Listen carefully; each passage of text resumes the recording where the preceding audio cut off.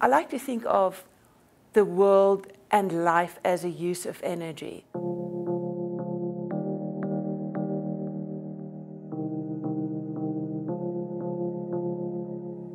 As long as you have the life power to keep on making order out of disorder, that is the function of life.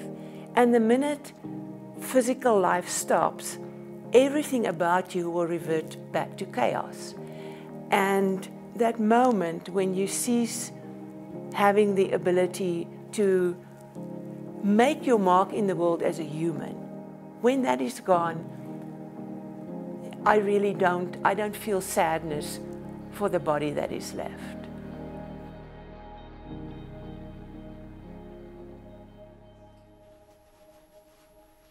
The Latin word for suicide is killing yourself, and that's exactly what it is. I mean, there's no point in arguing whether, I'm killing myself or not. I am, and I'm doing it with assistance.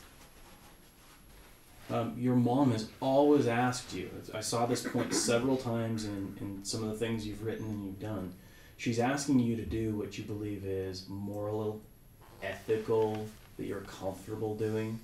She's just trying to really express to you how she does want to live and how she doesn't want to live. I think that's the most powerful thing. Yeah. I know what an impossible thing I'm asking. And I also want you to be able to know that I want your feelings respected in this. And if one of these things are easier for you to do than another, I want you to keep that in consideration. I think that objects play a part in the continuity of lives. And this is the wonderful thing about vintage items and antique items. They are the objects that survived all the vicissitudes of life. There's a tea set that I bought for myself when I was a young mother and completely overwhelmed with maternal responsibilities. And we use that tea set all the time. And I want my daughter-in-law to have the tea set. I've told this to my granddaughter, Aliyah. She loves the tea set. She just loves drinking tea from it. So I've told her, I'm going to give the tea set to your mom when I die, and maybe she'll give it to you when she dies.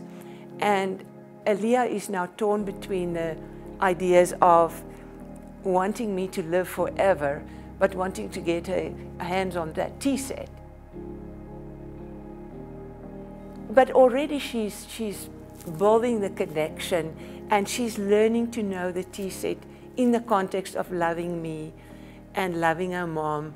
And when her family uses it after I'm dead, it will be something that she already understands as something coming through the generations. But anyway, I want you guys to tell me where you are with this and what you're thinking. And well, I just want to say that after going through with my grandpa, standing over him and watching him die and suffer, I was like, it would be so easy for me to just take this pillow, and be done, because it was such a long and terrible thing. And so I think me personally, after going through that, I think I could go and hit the morphine button for you again, guys, and that's what it, if needs be. If that's really what you want, then I will do it, and I will respect it. You are so amazing.